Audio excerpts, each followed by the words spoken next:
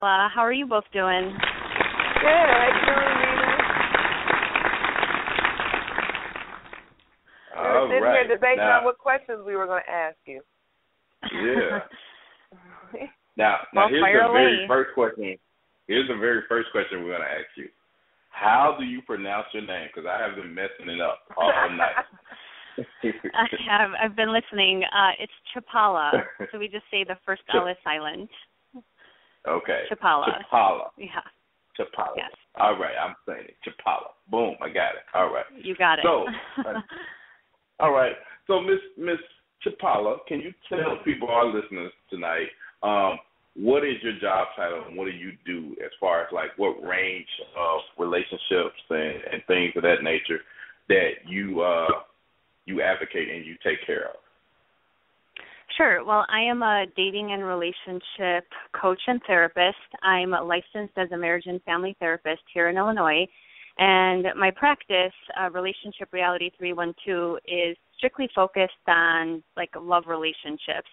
So I work with singles and couples, young adults to people even in their 70s come in to see me.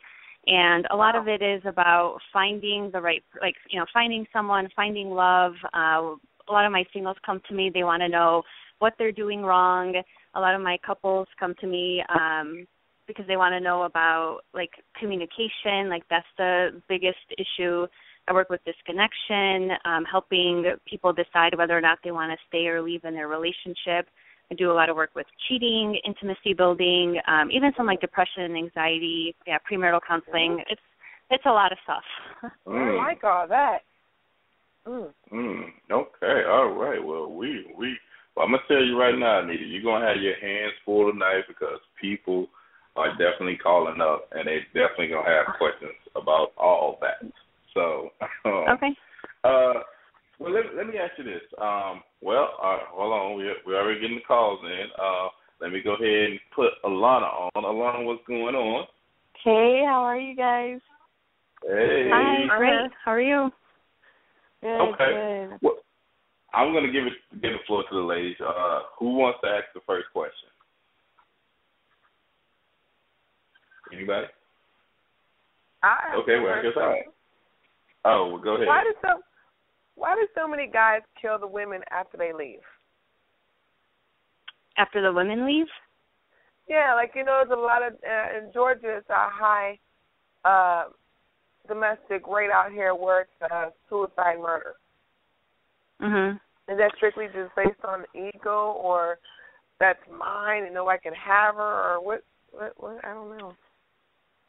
Yeah, I mean, my best guess, I'm not like a forensic psychologist, but my best guess would be it kind of goes back to people want that one person. They want a connection with, someone special. And so if that person leaves, they might have the mentality of, well, if I can't have them, then no one can. That's crazy. All right. Let me ask this question. So, is there a time frame as far as, let's say you're in a relationship? Is there a certain time frame that a couple should consider getting married, or like what's the deal with marriage? Should marriage be a intricate part of a relationship down the line? I mean, you are talking to a licensed marriage and family therapist, so my bias is, pro-marriage. But I do think that marriage has a different level of commitment that just living together may not have. And so I'm definitely an advocate of, marriage. And as far as a timeline, it really depends, I think on the couple and a couple's experiences and individual experiences and age and things like that. But research shows that as long as you're not in your teens and really early 20s, 21, I think it's up until 21, that's a high risk for divorce if you get married that young. And so if you marry later, the chances of you staying together are better. And that's for a timeline in terms of maybe when to bring it up. infatuation lasts for, on average, about 18 months. And so I generally recommend for people to, stay together long enough or have the kind of important conversations that they need to be having to truly understand what they're getting themselves into, when they're dating someone. Now, what conversations are those? Like, give us an example of a conversation that you should have with your mate before marriage. A couple, main ones are like conflict style, so how someone handles conflict when it comes up, and compatibility issues. So I talk with my clients about things like, is one neater than the other? Does one spend more money than the other person? Even differences in how you would raise your children, sexual expression or sexual frequency comes up. Even drugs and alcohol, like if there's a difference between someone being more tolerant, towards that than the other person. Because no matter who you're with, you're going to have, these, they don't necessarily have to be problems, but, issues that you're not going to see eye to eye. And you don't have to necessarily be, opposites, but you're going to have degrees of difference in, a lot of these areas, no matter who you're with. And so I work with my clients on helping them navigate those to make sure that those differences don't end up, destroying their relationship down the road. Okay. All right. This is Real Talk Radio Tuesdays. If you guys want to call up 646-200-3462, we have the relationship expert. I'm going to call her expert because she's giving very great advice right now. Miss Anita on right now, so you guys can ask any crazy. Chlipala. Anita Chlipala. You got it. Yeah. So we got her on right now. If you guys got any questions, you can call up and ask any questions. Alum, did you have a question? Let's see. What do you? Let's see. How do I put that question? What do you recommend for long distance relationships? Like how long should they last, or I don't know, how do you make those work? Yeah, I applaud people who are in long distance relationships because I definitely would not be able to, be in one. It honestly depends on the couple. If there's not really obviously, the end goal is to be together, but it depends on individual differences. Like, how long do you think that you can handle being apart?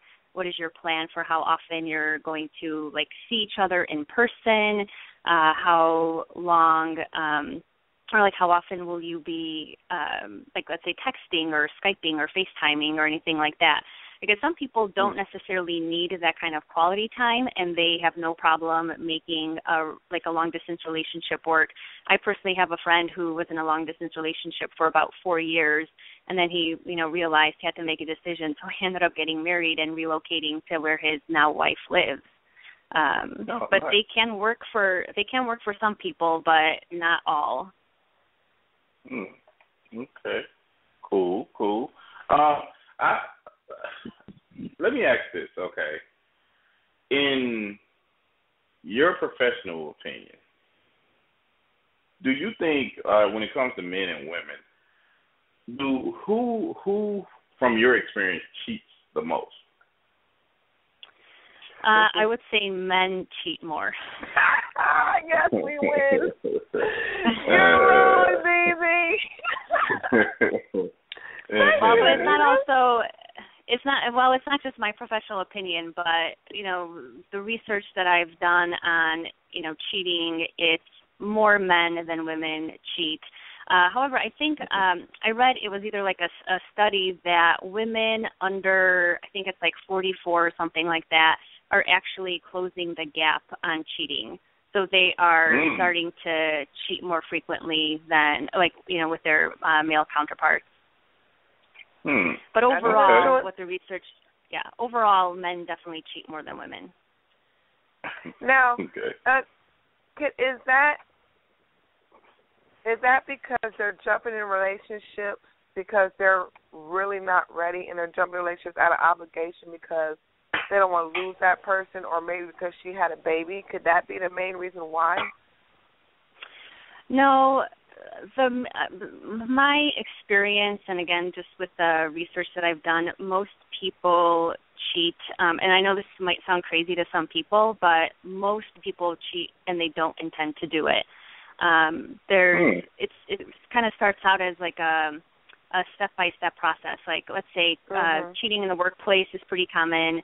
So you see a coworker in the break room, you start talking to them, and you know, over coffee or whatever, and share about your weekend, and then you know, meet up with them a few times, and you start sharing more information, like about your kids or, you know, about your life. Then you might start sharing about how unhappy you are in your relationship, and then you know, move to lunch, and then you have drinks after work, and you share more, and then you know, have dinner, and then, you know, next thing you know, you're in bed together.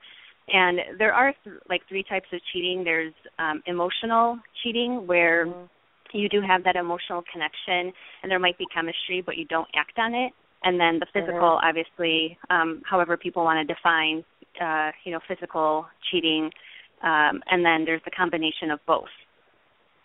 So and I can in all honesty say, like, I think 99% of the clients that I have worked with cheating, they, like, I constantly hear, I never thought I would be that person. I never thought I would cheat on my spouse or partner. You know, help me to understand why I did this. So it's not intentional a lot of the time, at least with the clients that I've worked with. Okay. All right. So when, like, one of the main arguments that we have on this show is that, you know, men cheat because they want to, and women cheat because, how y'all put it, women cheat because, or what? How y'all put it? Women don't intend to cheat or something like that. Is how accurate is that men cheat because they just want to, and women cheat because they're missing something? Maybe a lack of love, or they're just tired of him cheating, or I don't know, something like that. Yeah, but I think that applies to both genders. Because, like, when I map out with all of my clients, okay, why did you do what you do? How did you end up in this situation? And again, I mean, this is like my small clinical sample that I've worked with, like my clients. I can't speak for, you know, everyone who's cheated, but a lot of times there has been something missing in the relationship, and it's not just on the female part. You know, guys want love, and they want to feel cared for, and they want to feel connected, and they want to feel special to their, you know, partners just as much as women do. And so I work, so I can't say that I agree with, like, men just do it because they want to. Now, I will say that, and I think this applies also to both genders, opportunity does play a role in whether or not people cheat. Like, if, you know, someone continually, you know, flirts with you or throws themselves at you, or you're on a business trip and you think your partner is never going to find out, like, you have opportunities, you know, that are present that might increase the chances that you're going to cheat. And, I mean, I don't know what the research says on that, but as far as my clients, there's nothing that I see along gender lines that would differentiate between, you know, a man doing it more than a woman. Well, thank you, Miss Anita, for clearing that up, because I felt the same way. But, you know, I could be wrong. This is Real Talk Radio. If you guys want to call up, 646-200-3462. We got our expert, Miss Anita, on. We're going to take another call real quick. Got one of my hosts from another show, Body Count Radio. We have Nico in the building. Yo. Nico, what's up? What's going on? What's up? What's up? Hey, what's going on, Mom? Man, I'm just listening, you know, very interesting I stuff. know you got some questions. Let's hear it. No, listen. I am just listening, taking notes. That is all. I'm not. When a question arises, you know me. I'm just, right now, it's very interesting, though. I'm definitely just listening. Right. Okay, I got another question, Anita. Okay. What is it with these guys say I'm not ready for a relationship? What is that all about? I would believe them. I would hear that some guys say they don't know, like literally they don't know until it happens, and they say that every guy has its time, his time, or I don't know. Can you help me understand that little man thing that's going on? Yeah, I mean, I definitely, after working with as many male clients as I have worked with, I honestly believe that timing is important. I do see it more prevalent on the male side when a guy says, I'm not ready.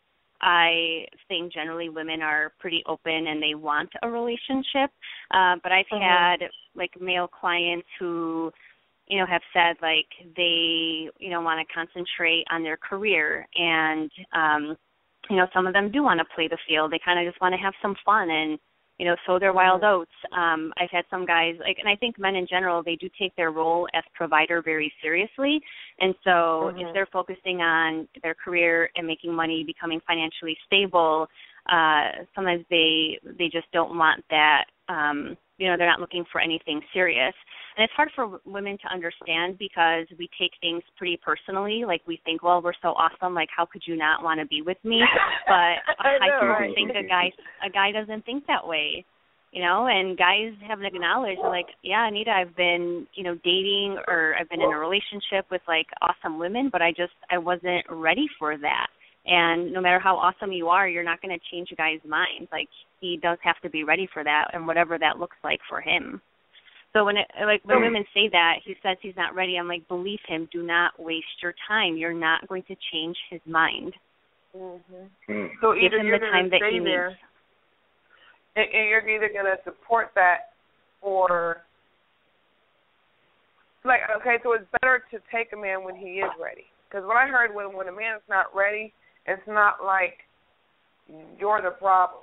So even if he is playing the field, it's not like he's going to give somebody else a relationship. Meaning he's not ready means that if you leave him today and he go meet the chicks tomorrow, he's still not going to be ready. Is that right? Right.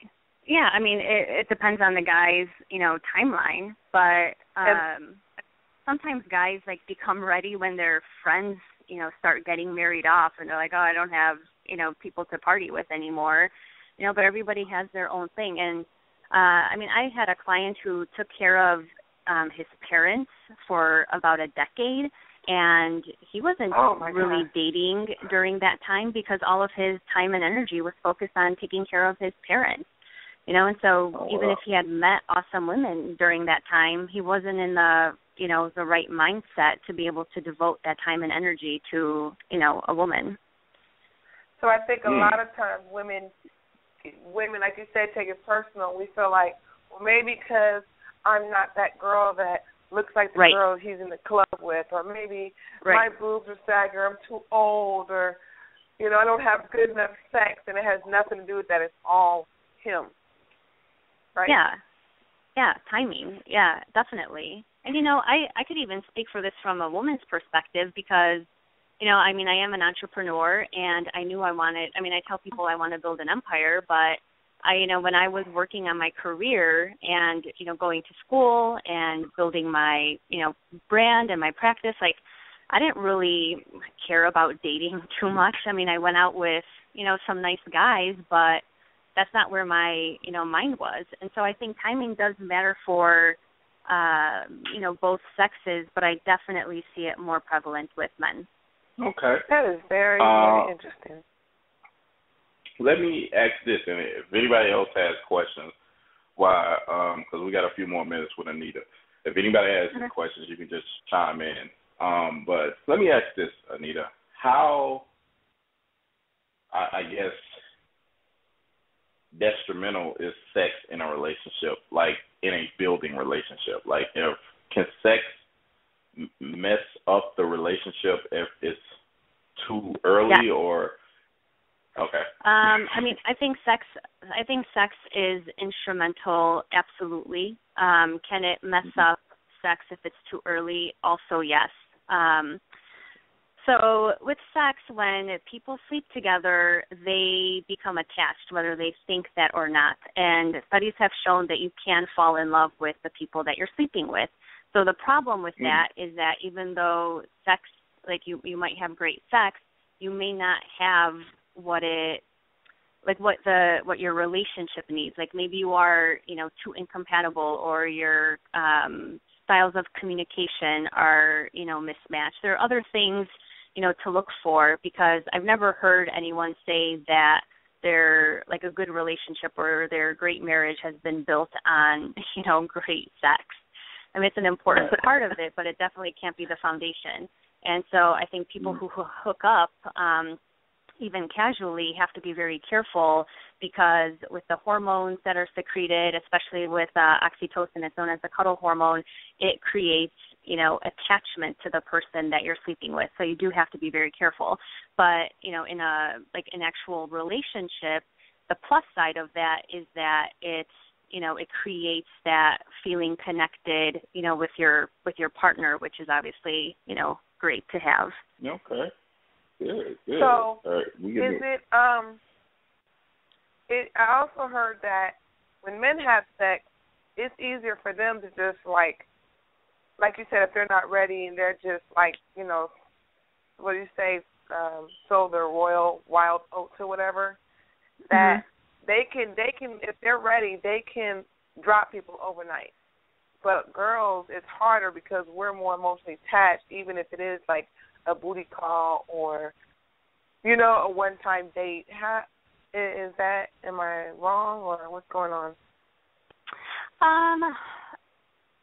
I'm trying to think of like my clients. I think the thing is that I do think women get more attached, but it's whether or not, we sleep with a guy or not. Because I know some of my clients will just meet a guy and be obsessed with why he's not asking her out on a date, But, we also, I think we have to look at it a little bit more globally, that, women, I think, it's more acceptable for us to be emotional or express our emotions, and guys aren't. So I don't buy that guys aren't affected by it. I just don't think they show it, or they don't acknowledge it to themselves. Because men are really good at compartmentalizing, kind of like the out of sight, out of mind, or I'm going to put in, an area of my, brain and not deal with it. And so I think we're both emotional sexes, but, the disadvantage for men is that expressing emotion is, still not viewed as, something that's a strength versus a weakness. So is it true I don't know if that answers your question. Is it true that when they're ready to settle down, that they can actually just cut everybody off, like overnight? What do you mean, like cut off past relationships? Like if they were like, they had like a date here or somebody online, and just all these little flirtation things that they had going on, their little wild oat, sessions, and then they just wake up one day and they're like, you know what, I'm ready to get married, and they could like literally just cut girls off because it's easier for them to not have emotional attachment like women. Yeah, I mean, I don't know if I could speak to that, like in general terms. I guess it might depend, because, I mean, they might still keep some of these women as friends, or they may still have them in their life until they actually meet someone. So I don't know if it's necessarily like they wake up one day and like, okay, I'm ready, but they might, meet someone, and that like they do realize that they're ready, and they meet that person that they've, quote unquote, been looking for, and then might break off, the past relationships, or sometimes just, keep them as friends. Is that possible? Can you keep a friend after you already had sex with them? I mean, my bias, just given the amount of work on cheating that I work with my clients on, is I advocate not to have those kind of relationships in your life, just because, I think that they're a threat to the relationship. Yes.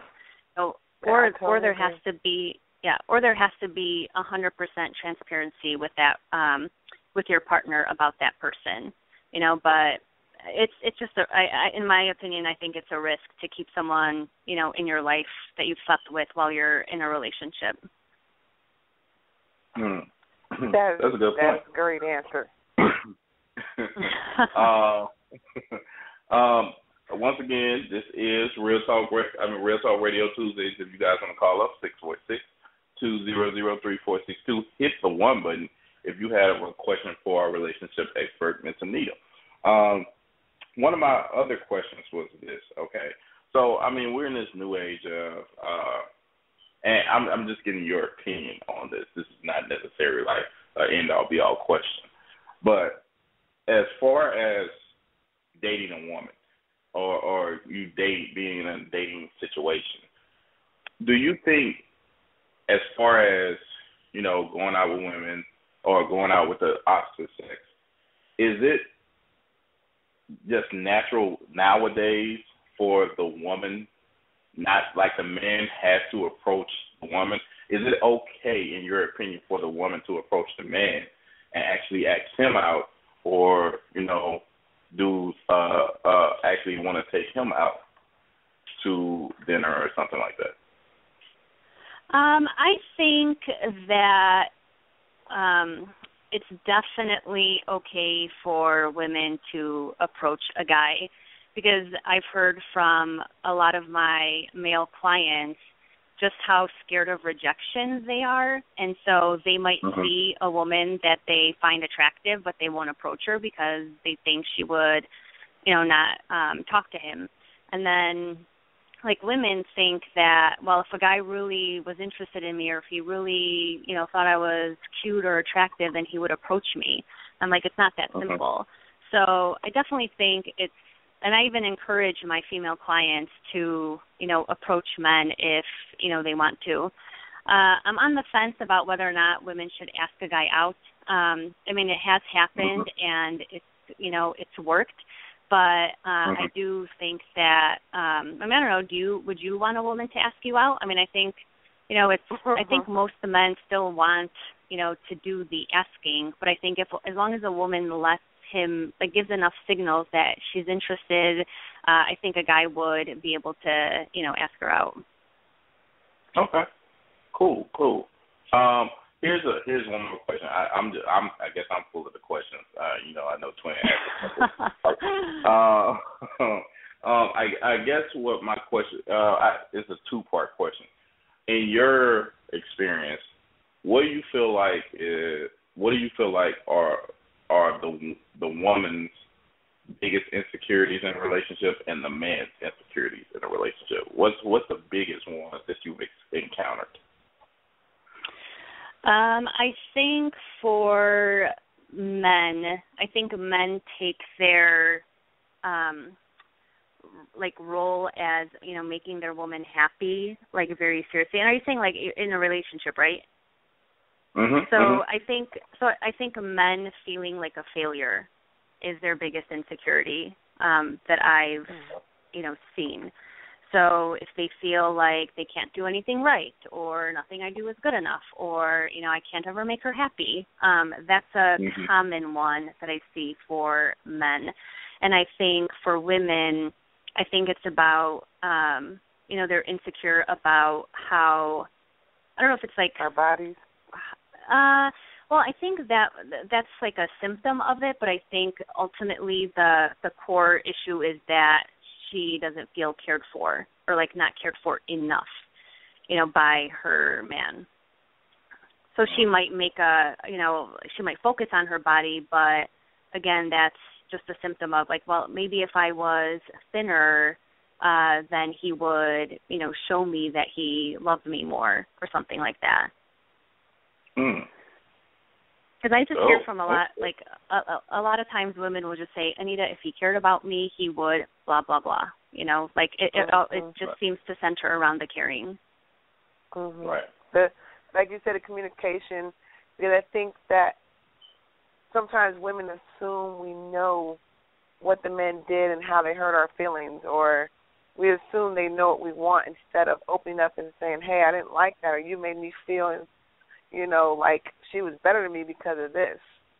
Because guys really don't know. Like they really don't. Yeah. Yeah, and that's also a common one. It's like the mind reading. Like again, women think, well, if he really cared about me, he would know that, and then insert X, Y, and Z. And I mean, the beauty of dating and being in a relationship with someone is learning about these things. And so, when you first start out, you absolutely have to be vocal in a nice way. I'm not saying to be demanding because that won't work, but saying, hey, I know you haven't known me that long, but this is something that's important to me, or this is something that makes me feel special, or this is something that I really need in this relationship, or yes, my feelings were hurt when this happened. Absolutely. But, I just think like we change, through time and in relationships, and being able to communicate that in a gentle way is extremely important. Well, Anita, here's my pet peeve, and correct me if I'm wrong. I'm pretty sure you experience this a lot. My pet peeve is this, and I think this is probably in maybe like 85% of the relationships. I feel like when a couple get together, I have this thing that I call the 3-month rule, and what I say is in 3 months you can pretty much tell if you can be with somebody or not, or you're gonna be with somebody or not. Wrong. And the reason why I say that is because I feel like when people start off together, they start off in the honeymoon phase. Like, I mean, the first couple weeks or a month, they're just like, the person that you could be like, oh, I like to watch action movies, and the person you're dating be like, oh, I love action movies. So everything coincides. But after you've been with a person for a while, it seems like they get comfortable in a relationship and they change. Is that something that just happens consistent? Is that something that you have to deal with consistently in your line of work, or is it not as big as I'm thinking? But people changing in what way? Like, say me and you are dating, and the first month, everything I like, you like, everything I like, everything you like, I like. Right.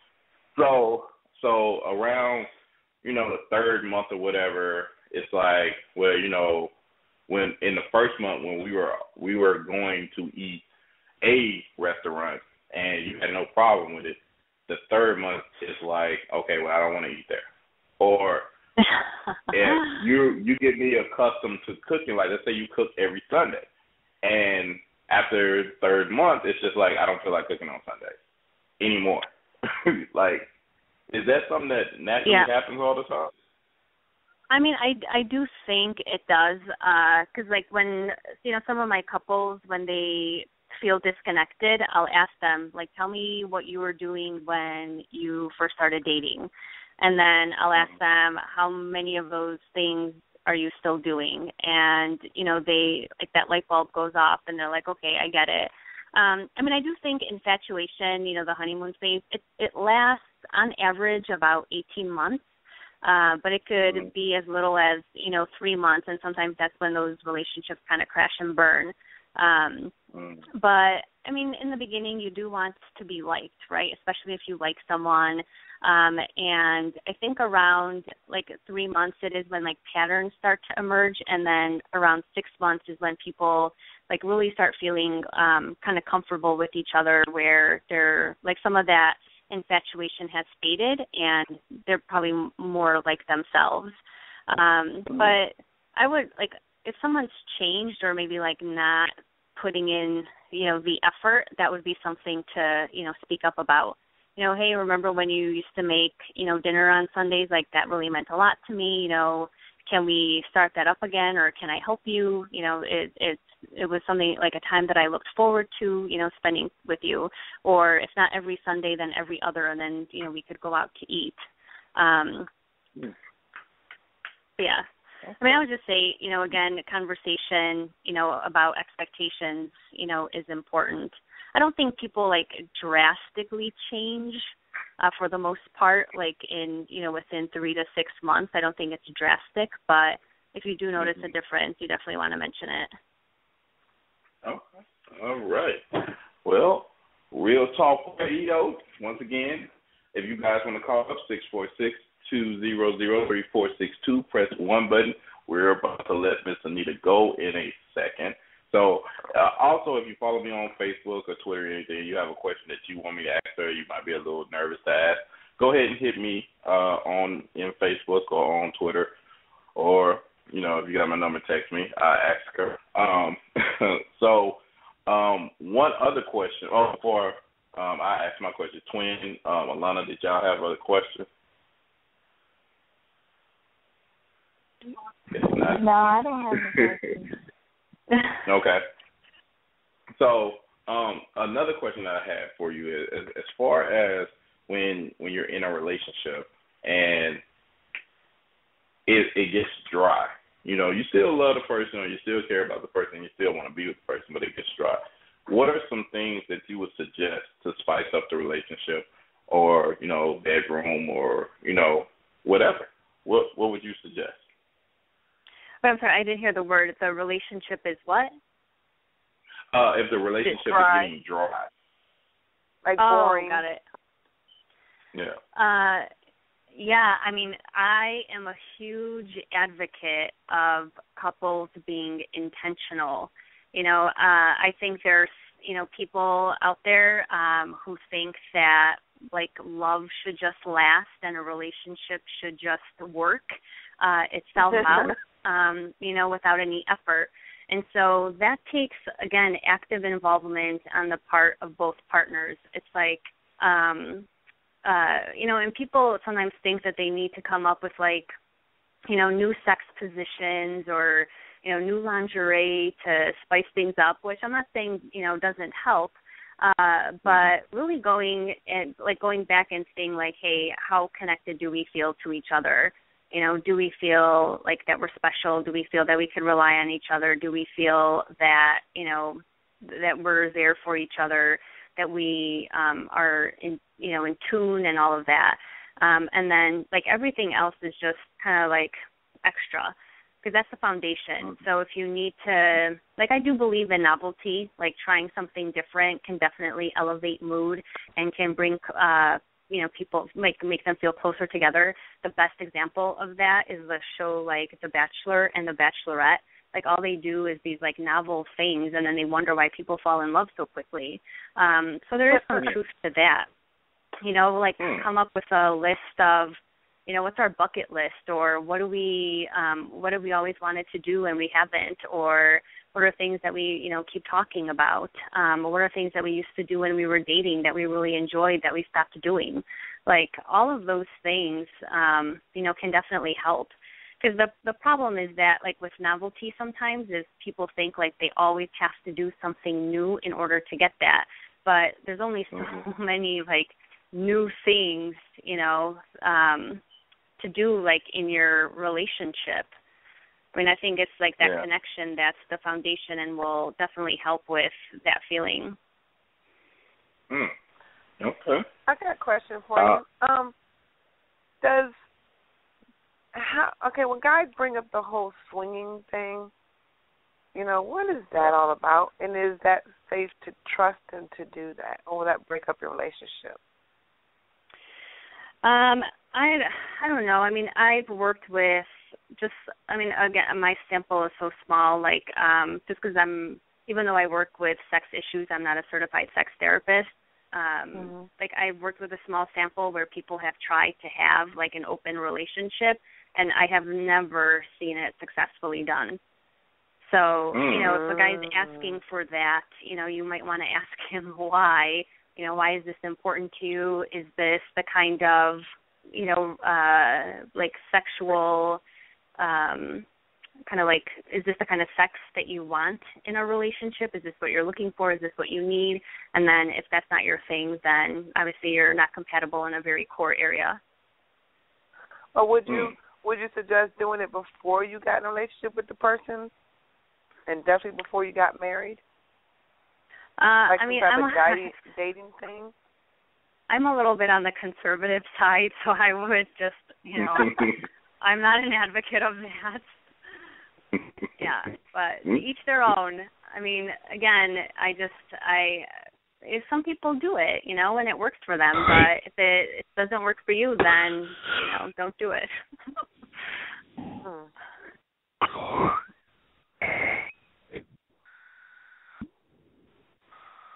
Easy?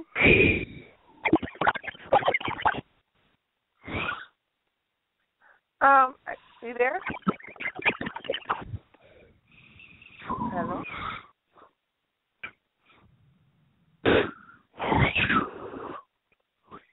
Hello?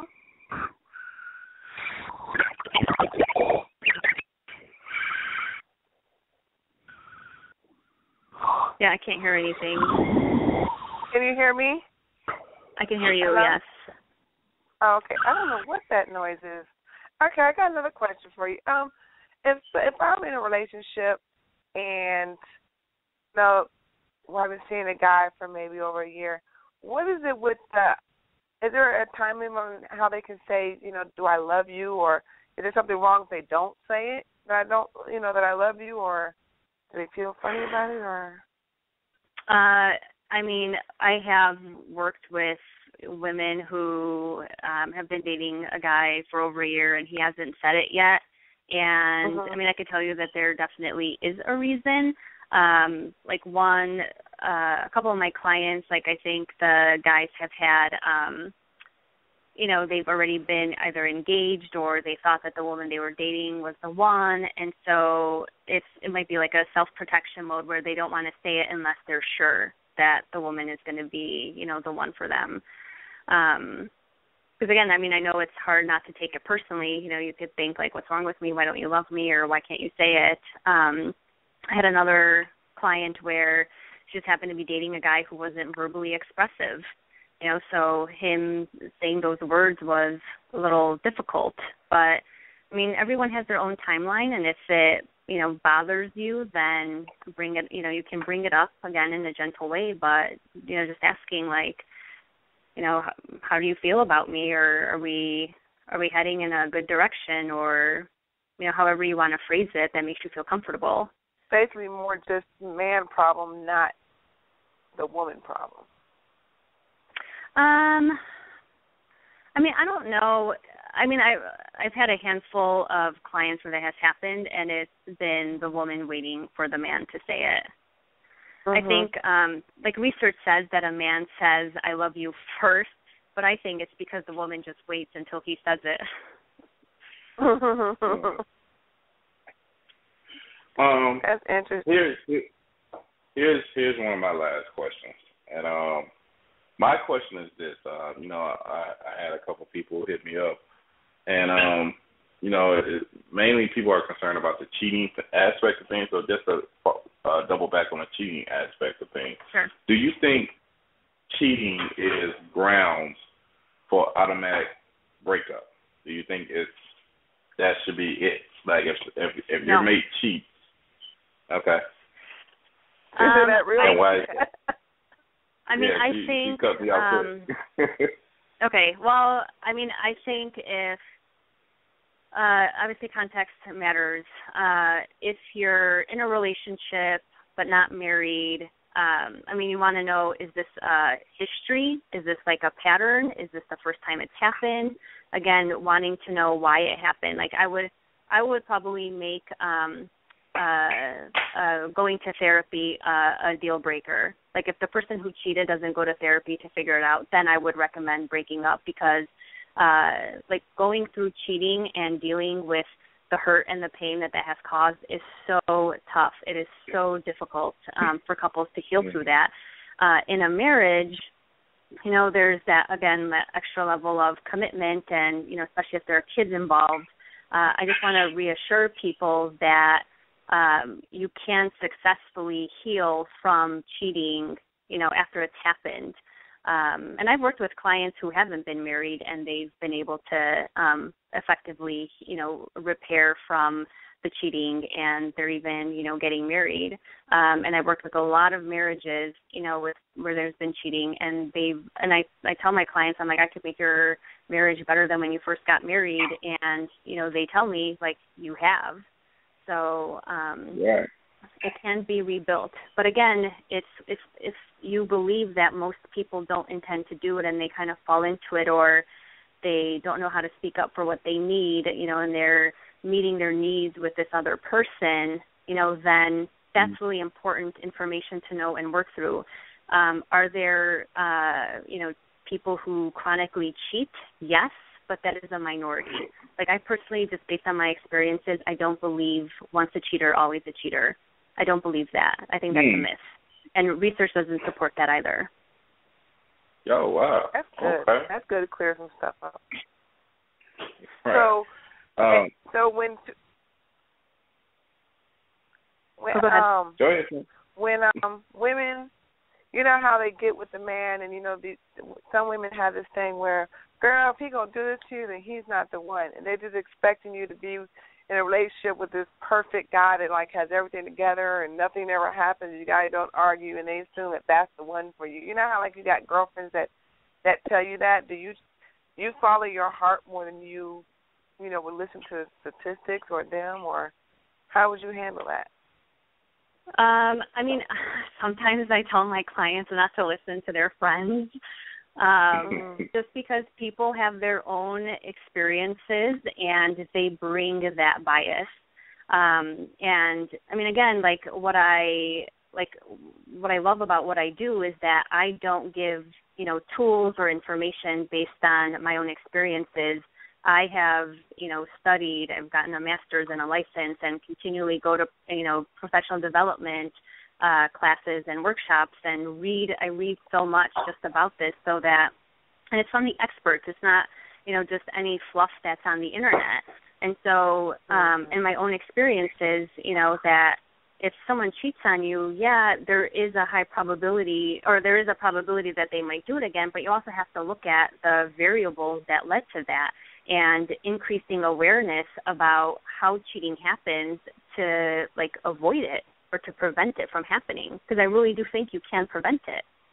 But most people, they think, I would never cheat, and then, like I said, they're in my office thinking, Anita, I never thought I would do this to the person I love the most. I'm like, well, I'm not surprised.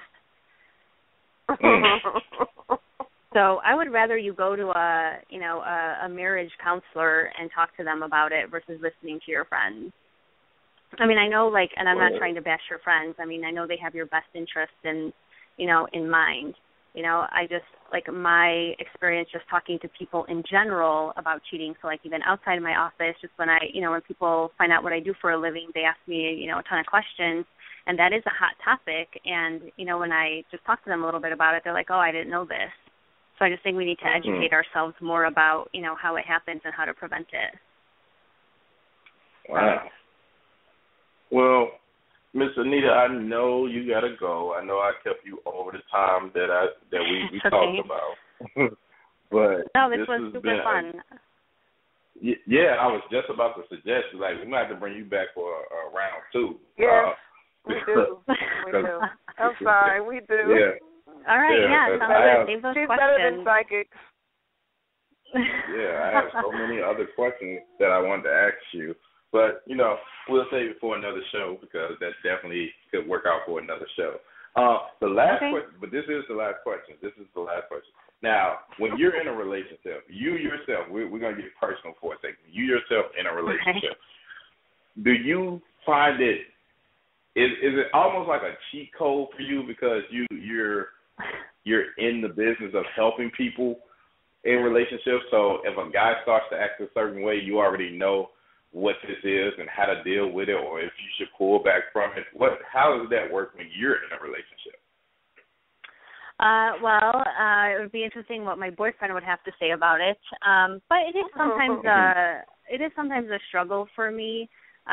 People think that therapists overanalyze and can read people's minds, and that's not the way I approach it. But I definitely practice what I preach. What I teach my clients, I practice, in my own relationship with my boyfriend. And so, otherwise I'd be, the biggest hypocrite.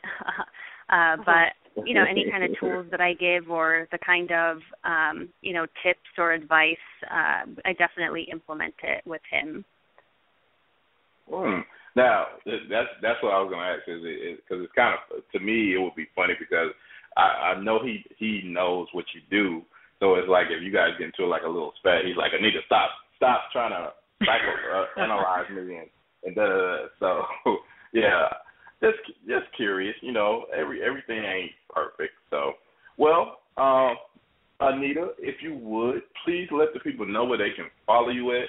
I already follow her on her social media, but I'm gonna let her give that out.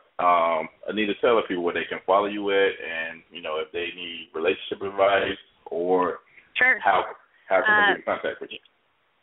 Yeah, absolutely. So my Twitter is @RR312, and my Facebook, I have a business page, which is the /relationship-reality312.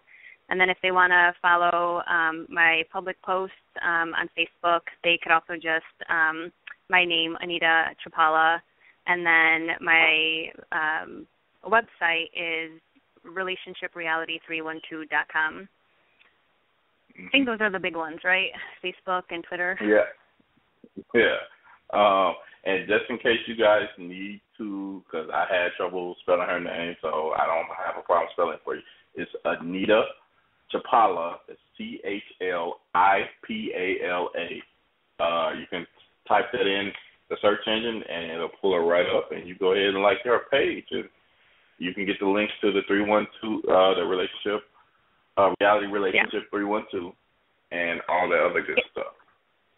And I also have an Ask Anita contact form on my website, so if people have any questions and, they could reference, the radio show, and I could address the questions the next time, we have a conversation.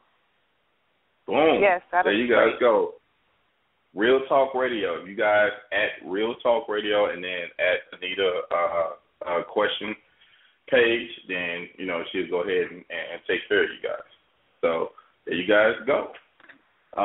We're just gonna say this is part 1 of the Anita Chlipala interview. So we're definitely gonna have her back on. Anita, thank you so very much for coming through and blessing us with some knowledge and probably touching a few people's relationships out there and helping them out. So thank you so very much. Well, thank you so much. Yeah, thank you for the opportunity. Not a problem. And I'll definitely get with you tomorrow and get you the link and everything. So if you need to use that for your website or anything, you definitely can. Okay, great. Thank you so much. Thanks, Anita.